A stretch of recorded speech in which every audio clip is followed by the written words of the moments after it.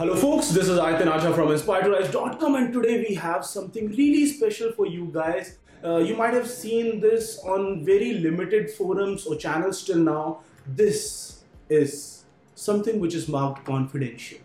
This is the Intel Core 9980XE i9 Extreme Edition, which has 18 cores, 36 threads, runs really fast and has huge performance on almost all of the cores. Today we are going to test this one. Today we are going to show you its gaming performance, benchmarks and a lot of other things about this specific chipset over here.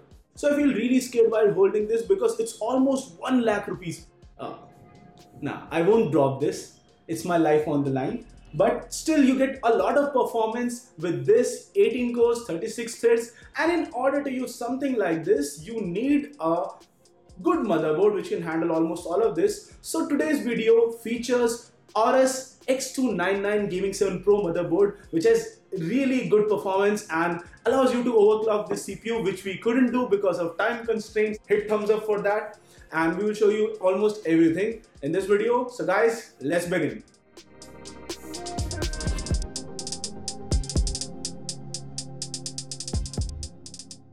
So guys, the motherboard that we are using here is the X299 gaming motherboard, which comes with RGB fusion, digital LED, triple M2 with thermal guard, and this also comes with rear USB 3.1 generation Type C, which means that you won't be limited in terms of ports. You can put up to 4 graphic cards on this system, but because of the fact that we were using a 2080 Ti, we didn't use anything else than that, and we used around 16 gigabytes of DDR4 RAM. And the processor, you know already the processor 9980XE. The overall system had almost no bottleneck. The SSDs we used were of top class. Almost everything was good, but because of time constraints, we didn't put a whole specific cabinet build for this. We built a test bench for this, as you can see here, and set up all of the things. Even in order to boot, we had to use a screwdriver because we didn't have any other mechanism. We had to short those small pins over there. You see those small pins in order to start the system. But then when it got started, after that the performance was really different. You can almost feel how snappy this is. We will show you all of the benchmarks. So you can see over here the cinebench scores, which is almost the best in class, and when compared to the AMD chipsets, which is the threadripper, which comes with similar number of cores and similar number of performance, the single core lead is always there in Intel chipsets, and that's something for which you pay a huge premium.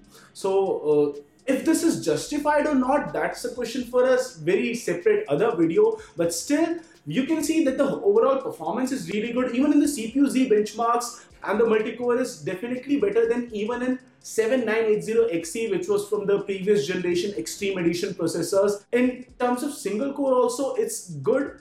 For this specific video, we used the Corsair H100i liquid cooler, but because of time constraints, we were not able to overclock the CPU, and also because of the fact that this was a test bench and we were not properly setting everything up, so we didn't get the time to overclock the CPU in order to get the maximum single core performance that was achievable. But all of the benchmark scores are indicative of the fact that this still has really good performance, and even for 4K encoding and a lot of other stuff, it's really good. This is a processor meant for content creators, meant for people who have a lot of parallel task needs and who have workloads which scale up across all of these cores. Even if I talk about gaming, the overall performance in something like CSGO, which is a CPU intensive game, was really good. We were using 2080 Ti, which is definitely a top of the line graphic card, and still we were playing CSGO. Shame on us. But on CSGO with 1080p and everything set to the maximum possible limit, 8x anti-aliasing and everything else, we got really good frames per second, almost 240 plus all of the time,